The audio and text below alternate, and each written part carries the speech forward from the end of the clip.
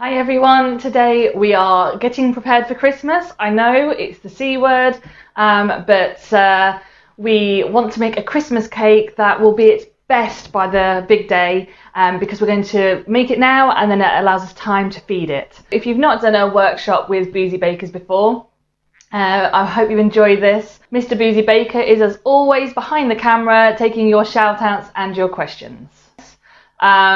So I was reading some of the comments about no, not Christmas, it's still September. I know, it's just I like a really nice, fruity, mature Christmas cake, and the best way to do that is to start about 12 weeks before the festive season and yeah, get cracking on the Christmas cake. Plus, with this new rule of 6 or lockdown in some areas, if you're that unlucky, it's good to have something to look forward to. Right, I'm going to make a start. So with Christmas cakes, it's a really special cake and it takes a long time to bake. So there's a warning here now, if you're about to go out anywhere, if it's a short time, you can leave it uncooked and put it in later, but it's going to take around or up to 4 hours to bake on a very low temperature. So to protect the cake, we need to prepare the tin. So I've actually not done anything without you, well, not much at all really. So I'm using an 8-inch tin today. I have put in the discussion the ingredient quantities. So if you're following that, just remember you're using the lower quantities. But an 8-inch round tin, you can use square if you prefer. But we need to really line this so that the fruitcake inside is really protected. We don't want any burnt bits. We've got Lorraine on saying hi. She says no one in her household likes Christmas cake, but she does remember as a kid her mum baking a Christmas cake every year, and she wanted to do this and show her. Thank you for making this possible. Oh, you're very welcome. And we've got Bev saying hi from New Zealand. Oh, hi from New Zealand. Excellent. We do love when we love everyone joining us, don't get me wrong, but it's really exciting to see how far we're reaching. It's in the middle of the night. Yeah, but lovely of you to join us. Right, so I'm going to get a little bit of butter on a pastry brush. If you don't have a pastry brush, you can use a bit of kitchen towel or something. And I'm just going to brush it along my tin. So if you've already prepared your tin, that's fine. But I'm just going to show you, because this is just a little bit different to our usual preparation, a bit more involved. So I'll put that there. It's not caked, it's just lightly greased. And then what I'm going to do, it is a little Blue Peter here, but I'm going to cut out a circle of parchment paper. I've already done the cutting out on mine, but I've actually made it double. So it's 2 lots of parchment paper sitting in the bottom, so double thickness of parchment paper. Now I appreciate that you may need to cut that out. So parchment in the bottom, I'll show you that. There we go. And then I've got a big strip of parchment paper and I've folded it in half, and this is to go around the inside.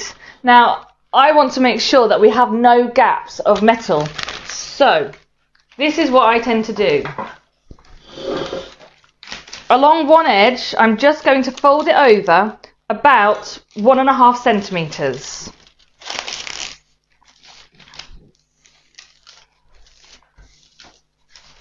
So I've got my long line, I'll go again. I've got my parchment paper. I've folded it over. It's going to stick up above my tin. It doesn't have to be that tall, it can be shorter, but it's not a problem if it's taller, because it just all helps avoid the top from going like browned, over browned. And then on the edge, all I've done is fold over a little bit. I'm hoping they can see this, Mr. Boozy Baker. Just a little fold. And I'm going to cut along that and make like a fringe. And what this does, just giving myself some space, is it helps to curve it round the tin without having heavy joints. So I'm just snipping about every centimetre along with a pair of scissors. I didn't put scissors on the equipment list, so if you're cursing me right now, I do understand.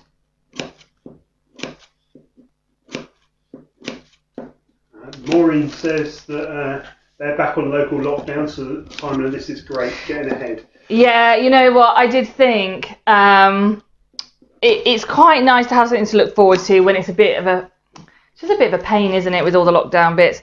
I do understand it. So we do want to keep you cheerful. We want you to have something to do. I will put one on for next week, next week's workshop. It has just got quite busy, so I'm more ahead on YouTube, putting them onto YouTube, but a little bit behind on thinking of what to do next. So I'll get there. So along, you'll see I've got a bit of a fringed area there, nice strip there, and all I'm going to do, I might just use a bit more butter actually, just on the edges of my parchment paper, just so it has something to stick onto. So just going along the edges of the circular bit of parchment paper. You'll be so glad of all this preparation when the cake's in.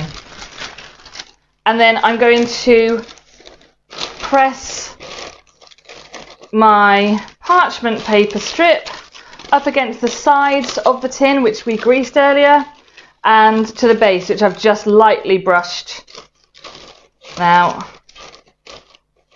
And I'm just going to make sure it's nicely fanned out so we don't end up with any weird angles on our cake. But that is the overall look you're going for. Matt is liking your idea with the cutting to do that with all their fruit cakes. Yeah, it really does help. Just make sure that nothing seeps out and it's all nicely protected, and you don't end up with like more of a hexagonal shape with your paper. So that is what you're looking for. And then what I'm going to do is sit the tin onto, I've got my baking tray, and then I've just got a wad. I haven't measured this out, there's probably several pieces, but just a wad of newspaper, and I'm going to sit that in the tray, on the tray rather, and then I'm going to put my tin on top of that. There's so much to do on this bit, I know there is, but we're going to get to the cooking bit soon, I promise. Not quite finished, I'm afraid. Then, if you just get a couple of sheets, I'm probably advertising someone here. Other newspapers are available. Other newspapers are definitely available. Bear with me.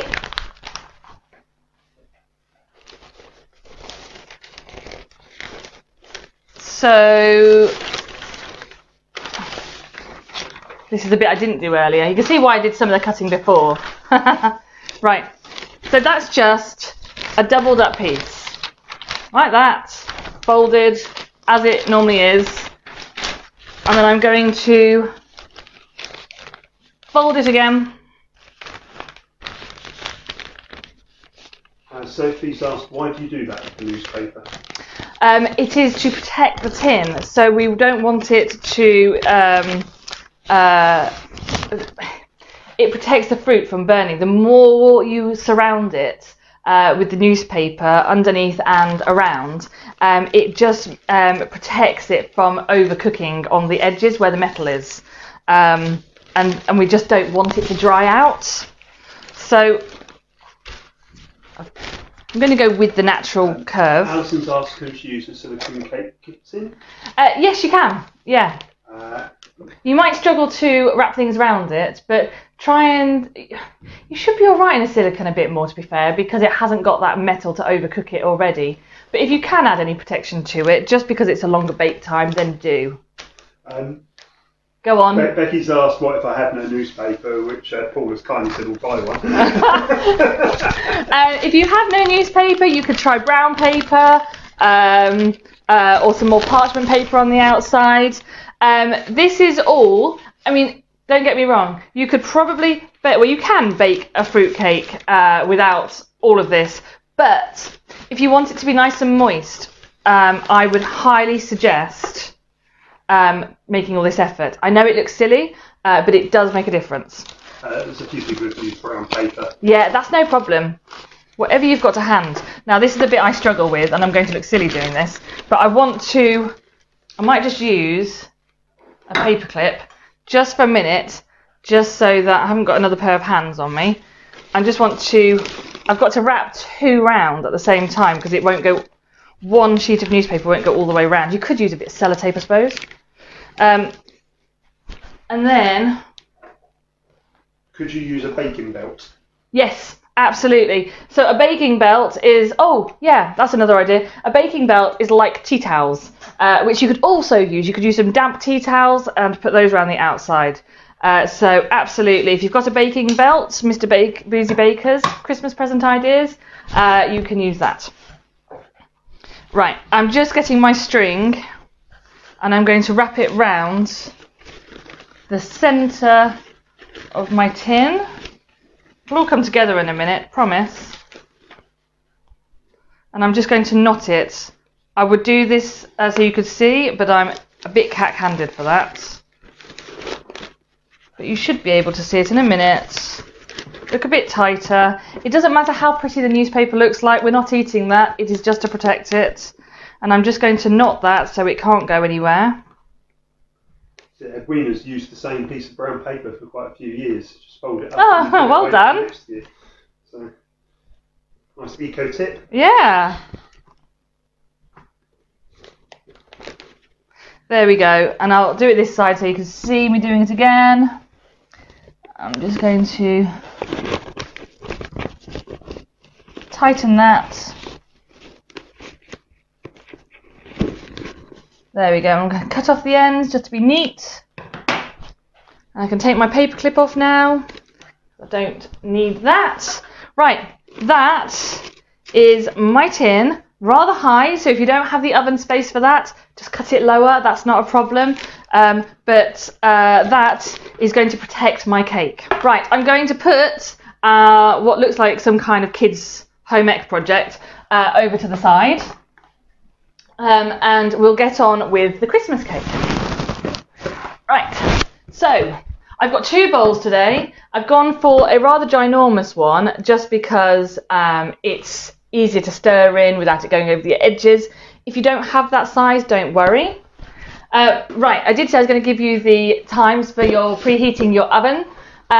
So you will want 150 degrees for conventional, 140 degrees for a fan oven, or gas mark 2. Right, so yeah, as I was saying, I've got 2 bowls, one slightly bigger for my whole mix. Doesn't need to be this big, but it's really easy to stir things in, so I'd get your biggest bowl ready for later. In the meantime, we're going to put all the fruit together. So I'm hoping everyone's ready to crack on. I've got 150 grams of glaced cherries. I want to say glacier, and it's wrong. Glaced cherries. Now, I have washed these of some of the sugar syrup. So if you have particularly sticky glaced cherries, you could just rinse them in the bowl and just dry them, pat them dry with a tea towel. But if you really like the syrup, just leave it in. So it's 150 of glazed cherries. Ideas for a large bowl. Rose says get a bucket. Maureen says I've used a washing up bowl in the past for a 12-inch cake. Yeah. So I've got the glazed cherries. I've got 425 grams of sultanas. I know some recipes call for soaking the fruit overnight. I don't do that with this one. We're going to add the brandy later and soak it up, and then we're going to feed it before Christmas. So this recipe, I don't soak the fruit. And 500 grams of mixed fruit. Now, I did see a few comments saying that people are going to use cranberries and other things. No problem at all. Whatever you like, keep the quantities, the measures the same, but if you want to use cranberries, if you want to add dates, or if you want more orangey flavour, you could put some orange zest in. And if you want to add nuts, that's no problem. But that's the kind of measures that you would like in this. Do things like the cherries need to be chopped? Oh, good question. So mine were halved. So if you have whole cherries, then you may like to chop them in half. Depends how you like your cake, really. I like to have chunks of cherries, and also in our family, most people don't like cherries, which makes me incredibly selfish. I do appreciate that. But if I keep them big, they can pick them out. So, so however you would like. I'll give you a minute to just tip those in or weigh something out. All I'm doing is I'm just going to mix those together. There's nothing else in there. It's just the dried fruit. So he says thank you. You're very welcome. Right.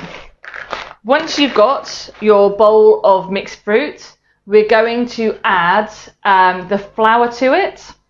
Mary's saying you're going to have to be careful which glass you pick up. I know, I thought this. I was like, when my speech starts to slur, you know I've gone for the wrong one. So I'm using 300 grams of plain flour. Now I can't recall, because I'm like that, whether I said to use a sieve or not.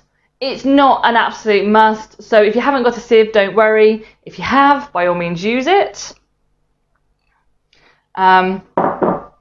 But if you add your flour to the fruit, there is a reason that we do it this way, and that is the flour will coat all the fruit when we've mixed it together, and then it will stop the fruit from sticking together in a wet mix.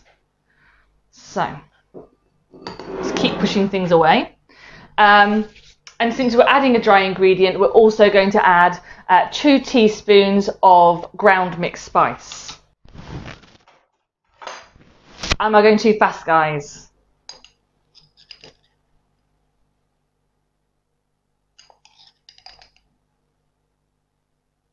I'm getting lots of people saying no, you're not going too fast. Phew! And do you need to keep some flour to help with the adding of the eggs? So yes, I am a bit lazy. I tend to just put it in from this bowl. So for anyone querying what that's about, when we add the rest of the ingredients in a separate bowl, sometimes when you add all the eggs at once, they can curdle. So the trick is, and we addressed this. Can't remember what recipe we did recently. Lemon drizzle. We addressed this. If you ever have a recipe that your eggs curdle a bit when you mix them together, you add a little bit of flour, and it just brings it back together again. So we'll be adding it, but we'll just add it from this. So don't worry about that at the moment. So I'll show you what I've done without tipping it out at you, hopefully. I have coated all the dried fruit in the flour, and that just helps when we're making up the rest of the batter and we add it together. You don't get clumps of fruit all hanging around together, and it stops it from all sinking to the bottom and the batter to the top. It's more of a problem when you're doing a sponge cake rather than a dense fruit cake, but it's a really good tip. So I'm just going to pop that in front of me, which will give me the space for my extra large bowl there. But please don't worry if you don't have this, just the biggest bowl you have will be fine. Right, sip sip. Okay, we're going to do the wetter ingredients. So I'm going to use 275 grams of softened butter. You can use margarine if you prefer. If you have just got butter out the fridge, I would highly recommend warming it up in the microwave for a few seconds, because you're going to need to stir this into your sugar. So that's why we go for softened. Rhoda said, do you mean mixed spice, not all spice? Mixed spice, yeah. We've used mixed spice. And Eleanor says, can we use gluten-free flour? Yeah, you should be able to do that. That shouldn't be a problem. I can't say I've tried it, but we use gluten-free for various sponge cakes, and you're not heavily reliant on the flour on this. You've got a lot of eggs going in to combine it, so yeah, go for it. So that was 275 grams of softened butter, and to that I'm going to add 2 different types of sugar. I've gone for a caster and a brown sugar. We've got a question, haven't we? Yeah, couple. On the butter, salted or unsalted? I always go for unsalted. If you've got salted, don't worry about it, you can use it. Just don't add any extra salt. Although I don't think I've actually said to put any salt in this anyway. But if that's all you have, you will be fine to use it.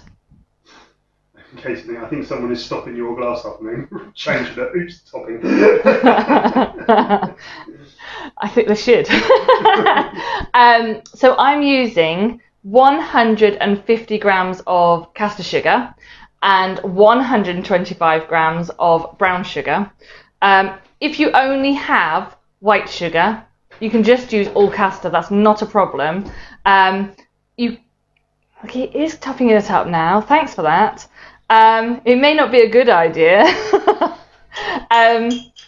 You could use all brown, but I like the mix because white sugar brings cake together and brown sugar adds moisture. So it's 150 grams of caster sugar I'm using and 125 grams of brown. I've just got a bit of the caster sugar stuck in there. There we go. How are we doing, guys? Everyone keeping up? So all I'm going to do now is mix the butter and the sugar together until you can't see the sugar. It's all combined. Lynn said she made the chopped cookies with orange zest last week. Oh, that sounds amazing. Yeah, that's a really good addition. Elle's watching today, but she's baking tomorrow, so the shopping hasn't been really yet. No problem. Right. I'm just going to give that a bit of a beat up with my spoon and just... Can you whisk the butter and sugar with an electric mixer? Yeah, you could. Right, so I'll show you what I've done, but that is nice and creamed.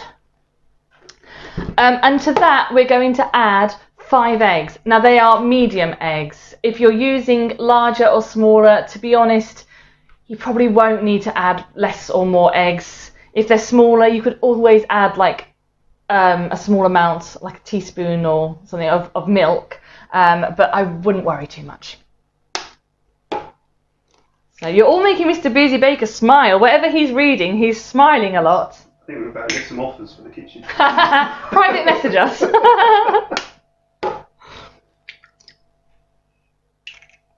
Right, 1, 2. I'm going to do 3 of the eggs. Mix them, and then if it starts to curdle, which if you've not seen that before, you'll see what I mean, and then I can add a little bit of my flour from our fruit.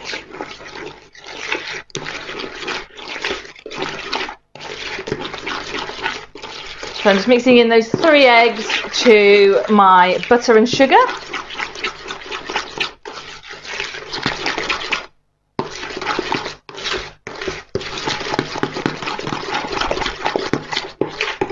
Rina's usually using, her and her cousins are usually using their granny's recipe, so she's going to try yours. I don't want to mess with granny's recipe, I've got to say.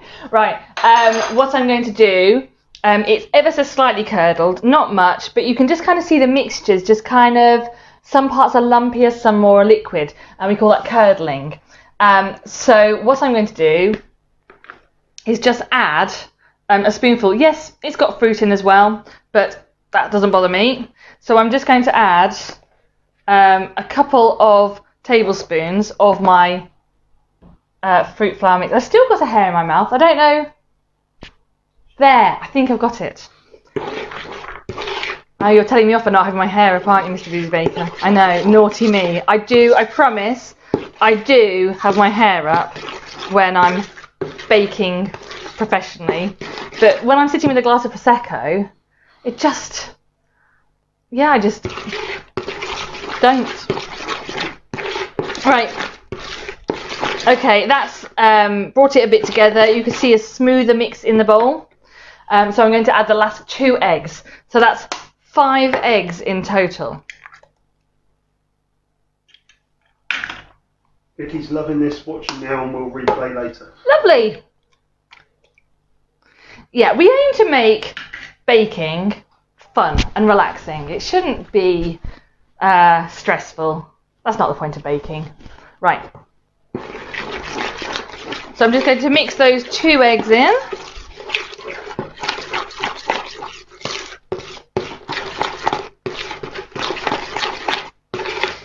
There we go. And then, once your mixture, I'm just worried I'm going to lose my spoon there. Once your mixture of, so that's the 275 grams of butter, 150 grams of caster sugar, and 125 grams of brown sugar. And then we added 5 eggs to that mix. Stirred it all in. And now we are going to add our fruit and flour mix to that. This is saying that's a lot of eggs. Yeah, it is. So I'm going to fold this ever so slightly. So I'll try and do it so the camera can see. Does that work? Yeah. Now, here's where you have a choice. If you want a light fruit cake, then you can leave it as it is. If you want a darker fruit cake, then you can add a little bit of black treacle. Have we got an Erin? Does Erin want to come and say hello? They can't see you from over there. You'll have to come and join me. You're saying hello? Hi. You all right? Yeah. We're making fruit cake. Okay. Is that all right? Yeah. Excellent. Oh, you're stirring, are you? Well, you really probably should have your hair tied up because it's very, very long. Is that good? Yeah. Right, I'm going to add some black treacle next. So, Liz asks, do you sell the cakes that you bake? yes, we do. So we make, if you have a look on our Facebook page or our website, I'll give you that. It's www.boozybakers.co.uk. You can see a wide range of our cakes. We make boozy and non-boozy. We make novelty and just pretty decorations. Yeah, we've got loads that we do. So I'm going to add a really good size tablespoon of black treacle, and that just darkens the mix. So scrape that down. There we go. Right, so I'm going to just mix that in, and then we are done. That is your Christmas cake mix. It's as easy as that. I think we spent more time preparing the tin than we probably did on the actual cake. So I haven't forgotten the brandy, don't worry. The brandy I'm actually going to use once it's cooked, so I will explain what I do next. But for now, let's get this cake into the tin. Rose says the black treacle looks a bit like tar. It does. and Sharon saying, don't usually eat Christmas cake in our house, but I've loved all your other workshops, so given this was go. Oh, brilliant. I think what we'll do towards Christmas is we might do some Christmas decorations for the top of the cake as well. Right, I'm just going to drop this into, you can see it's nice and dense. I'm going to drop this into my tin. I'm just going for the centre of it so it doesn't spill on the sides.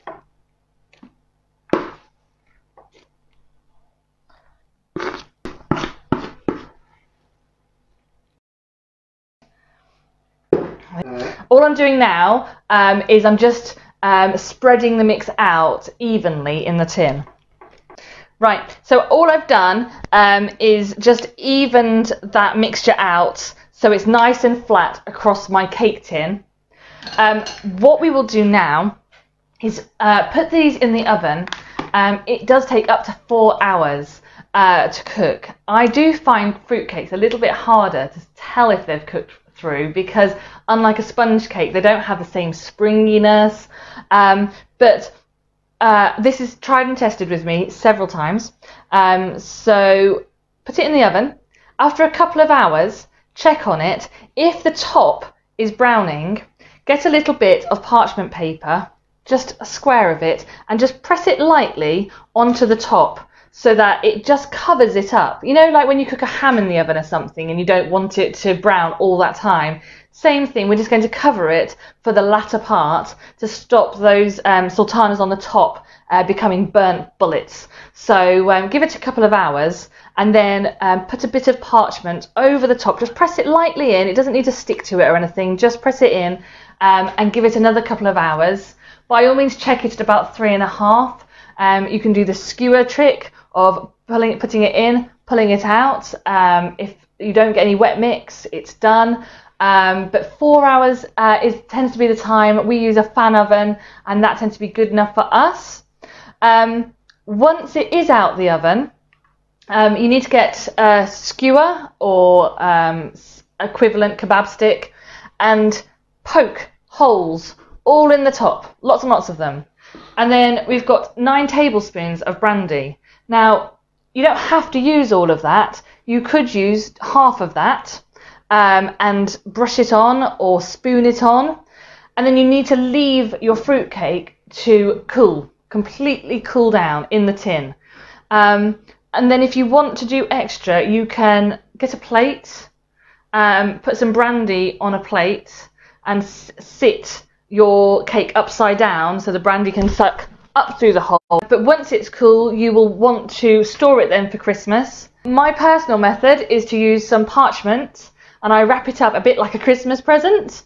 And then you can either use some cling film or some foil just to keep it tightly wrapped.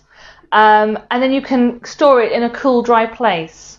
Now, I would recommend once a month, bring it out and add a little bit more brandy to it. Let it soak it up and then wrap it up again and bring it out the next month. I know some of you may do this on a weekly basis.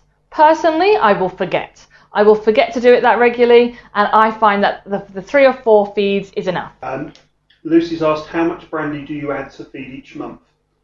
I would say a good couple, 2 to 3 tablespoons. And then we will come back later in the year to do a Christmas cake decorating workshop where we will cover in marzipan and fondant and do some Christmas decorations. So whether we have lockdown again or not, we will keep on doing these workshops. We're here to provide you a bit of light relief and some tasty treats at the end of it. And we also have a recipe book. It doesn't include every single workshop because we have done many, many more workshops since we released the recipe book. We are looking to put another recipe book together. But if you would like the book, you can find Lockdown Baking with Boozy Bakers on Amazon. I do hope you've really enjoyed today. We have so many more on YouTube, so do go check out. We've got scones, cookies, carrot cake, lemon meringue pie, cinnamon buns, bread, pizza. There's masses. There's absolutely masses on there. And Leslie's saying, thank you, just found the perfect recipe for my daughter to make her first Christmas cake. Oh, lovely. I'm really pleased. If we do another book, the Christmas cake will be in there. Yeah, I'll get cracking on that. So that's it from us today, guys. Enjoy your Christmas cake. Enjoy the smell of your fruitcake cooking this afternoon. Go grab a cup of tea. You've earned it. And I will see you again next week. Thanks.